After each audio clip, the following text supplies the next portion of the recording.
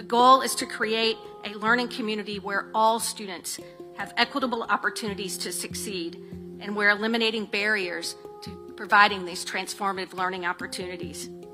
We are committed to this charge because we recognize that a university education is crucial to building equity in a competitive 21st century global economy.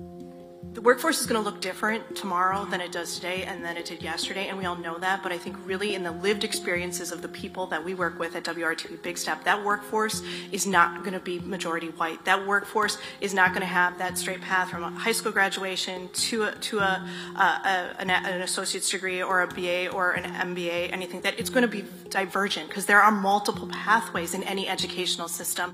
We have one of the best workforces, not only in the country, but in the world. And I hear that time and again as employers are locating here in Kenosha and Racine County. They're here because we have the best workers anywhere in the world.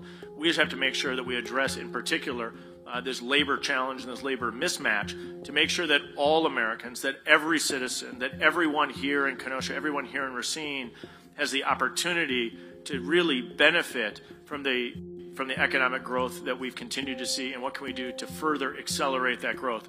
The loss of manufacturing jobs has hit this region, including Milwaukee, more, I think, than any other company. And so the aggregation of huge corporations have really created a challenge for restoring middle-class wages to people.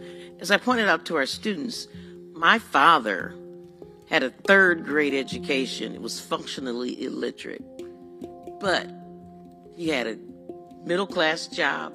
He had health care.